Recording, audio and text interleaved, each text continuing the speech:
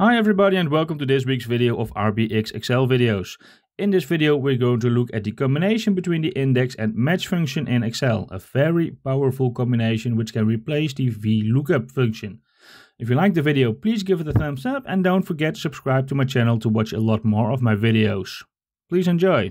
So in this video we're going to take a look at the index and match combination. Well, the advantages of an index and match combination are that you can look for a value on the left of the search value, which is not possible with the VLOOKUP. You can look up a value in a dynamic column, so you can make the column number dynamic, and you can look up a value with multiple column number arguments. And I'm going to show you all these three things in this video. Well, first of all, you see I'm working with a table with a category, a product, and some sales information about these products. Well, in the first example, we are going to look for the category of this product. The product is bookshelf, and in the table we can see the category is the shelves. And to do that, I'm going to use an index and match combination. And first I'm going to show you the index function. I'm going to type $index, opening bracket. And the index function array is always the array where the result is in your table. So the result is in the category because I want to return the category. My next argument is the row number. Well, my bookshelf is on the 1, 2, 3, 4, 5th row. So first I'm just going to type a 5 and I'm going to close my function. Press enter and you see I searched the category for the bookshelves and the category is shelf. Well, you will understand this 5, we need to make this dynamic to look for this value. And that's what we're going to do with the match function. I'm going to show you what the match function does. And here I can type $match, opening bracket. I'm going to look for the value bookshelf. My lookup array is the next argument. Is this array.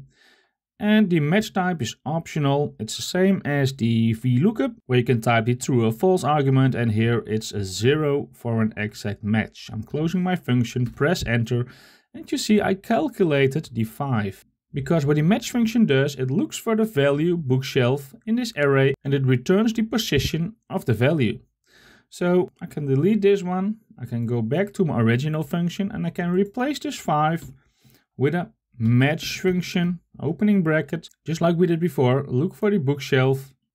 The array is the column with the products, and I want an exact match. Close my function, press enter, and you see I searched for the shelves. And you can see my result is in this column. It's on the left side of my lookup value, and that's what you cannot do with the VLOOKUP. So that's the advantage of the index and match combination. I made already videos about the index function and the match function on its own. You can see them on my channel, but here we are looking at the combination of two and what you can do with this powerful combination. The next example I'm going to show you is an example where you have a dynamic column number. I already made a drop down here where I can choose for price, cost, sales, revenue and profit. You can see there are the column headers in here. First we're going to search for the profit. And again, always start with the index function, $index, opening bracket. Well, in this case the array is not only one column, but it's all the 5 columns in here. Because my answer can be in the price column, the cost column, sales column and so on, depending on what value is in this cell. So the next argument of the index function is the row number, and that works practically the same as the example before. Just go to the next argument. Insert a match function, opening bracket. My lookup value is the bookshelf. My lookup array is this array. And I want an exact match. Close my function. Well, in this box you can see we have an array, a row number, but we can also insert a column number. And that's where we can make the column number dynamic. We can also use a match function for the column number. So go to your next argument. Again, type a match function, opening bracket, and I'm going to look for the value profit, and the array will be all my headers, and my match type will be 0. Close my match function. I can also close my index function, press enter, and you see the profit of the bookshelf is this value. And what happens when I go to the revenue? The value changes and it looks for the revenue.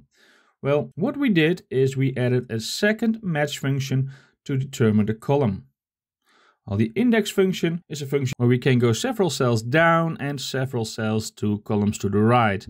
We calculated the columns down with the match function where we looked for the bookshelf, and we calculated the columns to the right with the match function where we looked for the value in this cell, which is revenue at this moment.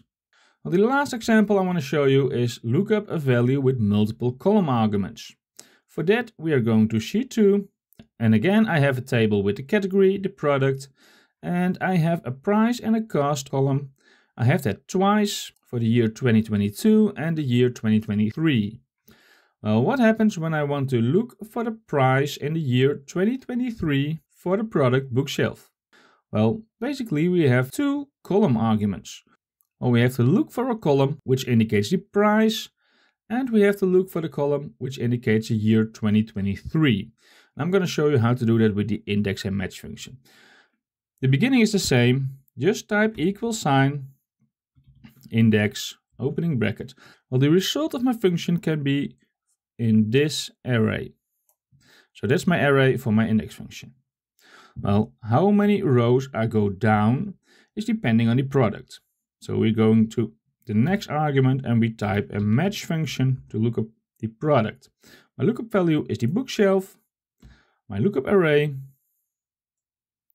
is this column, and my match type is 0 for an exact match. Close my match function. The next argument is the column number, and this is where it gets tricky. I'm going to show you how to search for two values in two different rows to determine the column number. We're also doing that with the match function. Just type your match function, opening bracket, and my lookup value is 2023, but it's also price. So what I'm going to do is select this cell, type the AND symbol, and I'm looking for the price. So select this cell also. The next argument is the lookup array. And we are not going to select this whole array at once, because that won't work. I'm going to select first the row with the year numbers, because I also selected my year as the first value in my lookup value. Now again, we type the AND symbol. So we're going to select another array, and that's the array with the price and the cost. So in this array, it's going to look for the second lookup value, which is the price in this case. Well, again, the match type is an exact match, so type a 0, close your function, and now you can also close your index function with a closing bracket, press enter, and you see the price of the product bookshelf in 2023 is $30. I can change the year to 2022, and you see it costs $20. For the price, you can also type here the cost, and you see the cost in the year 22 for the bookshelf is $15. So in this way you can look up a value with multiple column number arguments, and that makes the combination between index and match so powerful. So that's the way you can combine index and match for a very powerful function.